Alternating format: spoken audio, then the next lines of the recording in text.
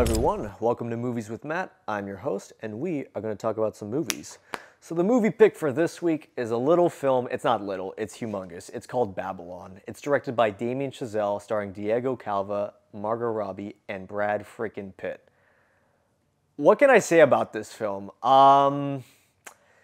It's got a lot going on, and it was amazing. It's amazing in a way that I can't really describe other than saying, think of Boogie Nights set in the 1920s. Yeah. It's the transitional period of film from silent films to sound and how all the actors, crew members, anyone you can think of in Hollywood dealt with it. And it's not an optimistic view. It's very pessimistic, it's very dark in its humor, and I loved every minute of it. Damien Chazelle made a dark comedy out of the world of Hollywood during this 1920s, which I loved. I can't even speak right now because of how blown away I was.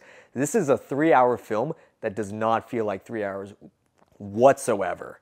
Margot Robbie gives an amazing performance. Brad Pitt, holy crap. I mean, I just love seeing Brad Pitt in any film. But in this one, he comes off as the typical Hollywood guy that has like 6, 7 wives, drinks and smokes during every take. It's amazing. It's even stereotypical, but it's so comical that it kind of works in that regard. And want to give out a shout out to Tobey Maguire for giving one of the funniest performances I've ever seen. Trust me, you will not be disappointed whatsoever. I think the one thing that I was surprised about was seeing that Damien Chazelle directed this. I mean, like, he did La La Land, Whiplash, First Man. A lot of those films are very classy in their own right, and they're very well shot and are very distinct from each other. So it's just so weird seeing a film like Babylon that he directed, where he just went all out. He went all out in a way that I can't even describe. The last 10 minutes of the film alone, just iconic.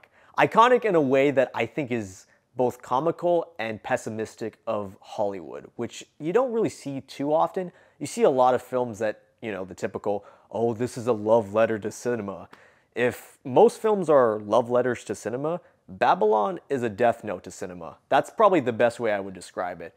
So yeah, that's probably all I'm really gonna say. I'm not gonna tell you any more of the story because I want everyone who's watching this video to see it and believe it, which is why I am gonna give Babylon a 4 out of 5 stars. So yeah, that's what I think of Babylon. I know it's been getting mixed reviews and it only got a couple Oscar nominations, but personally, I enjoyed it.